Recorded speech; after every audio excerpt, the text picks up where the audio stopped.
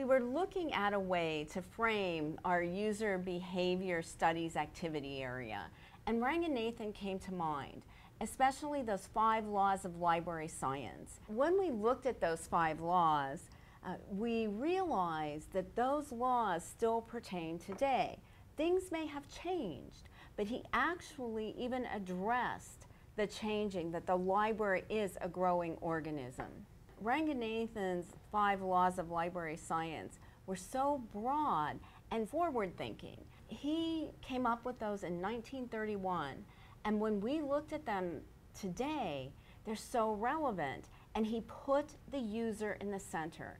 And I think that's one of the things that we have to continually think about. All of our services, all of our systems should be user-centered.